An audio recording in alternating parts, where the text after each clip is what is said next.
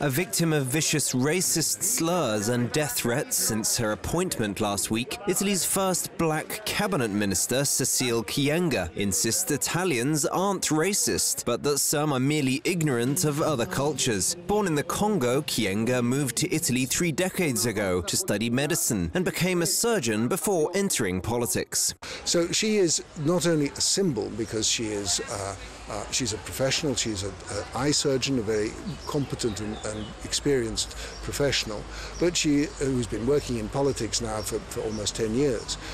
She's also, in her own life as herself, she is a symbol of this new Italy which is growing, immigrant Italy, people who are not white.